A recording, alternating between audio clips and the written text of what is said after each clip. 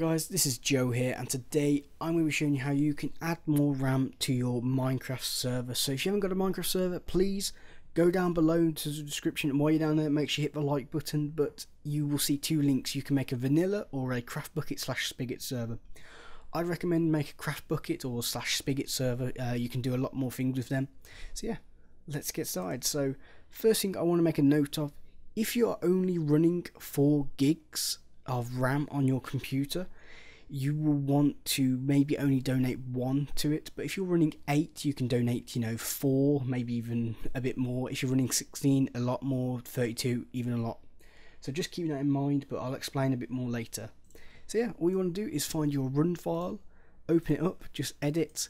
Now this code will be down below because some codes have a bit bigger, but this code normally works. But you're always looking for this this bit of code here. XMS and XMX. So these are your minimum and max, and you just want to increase them literally like that.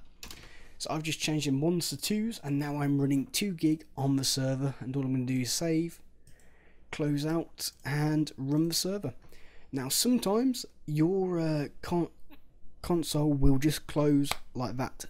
It does happen, but not always. So my server fully launched up, just ignore these errors at the top. That's just something to do with Java, but it's okay. But no, I'm running the latest version. And now I'm going to stop the server. Now, if your console just came up and came down really quickly and just closed, you can do one or two things.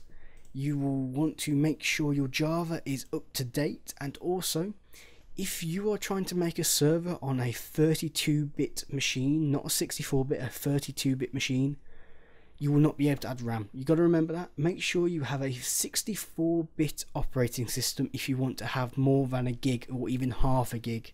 So just keep that in mind. And if you want to know how to update your Java, literally type Java. I'm using Windows 10, but you follow the same preference.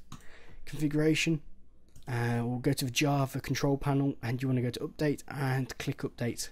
Sorted. If that still doesn't work, please uninstall all your Java, reinstall a 64-bit. Now this can be a bit confusing, but if it doesn't work, please just uninstall and make sure you download a 64-bit version of Java. Then hopefully you will have more RAM on your server, so you can get more players and maybe solve some lag problems. So anyway, that is it, guys. Thank you for watching. Make sure you subscribe, like, favourite, go and follow me on Twitter, and make sure you recommend your videos down below, or plugins, and I'll see you next time. Goodbye.